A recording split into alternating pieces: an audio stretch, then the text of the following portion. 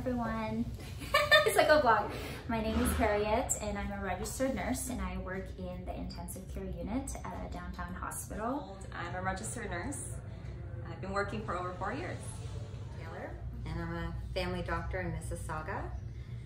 Been working in Mississauga for about 15 years as a family practitioner, and I also work in long-term care. I've been working as an RN for about 2 years now, and for about the last year and a half, I've been mainly in an ICU at a GTA hospital.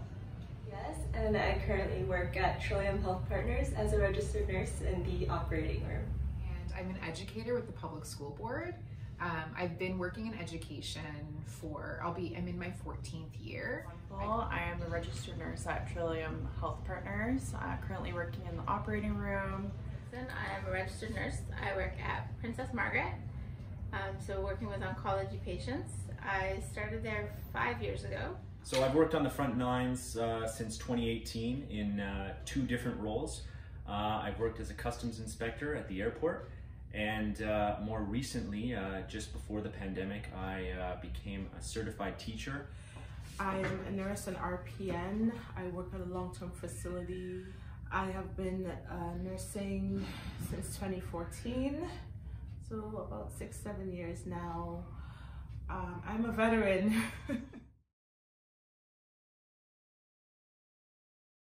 So the exchange is basically a help you, help me. So I want to help you by getting your health back, physically and mentally. Let's get you back into some comfortable skin, and that's the only way that I can. This is how I feel like I can give back.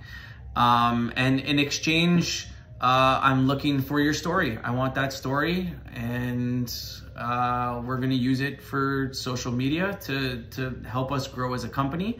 And then from there, as we give to you and you get better and you start to get that passion back, or maybe just grow it from how strong it is already, then we have more of you out there to help push our community forward.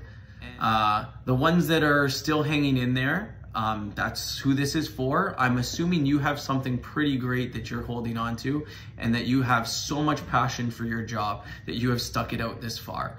So to you, I say thank you. To you, I want you to apply, please, because thank you for sticking it out and holding down the fort far longer than I don't even know if I could. So you have stuck it out past the hours, the relentless changes of policy, etc. You've gone far past where most probably would.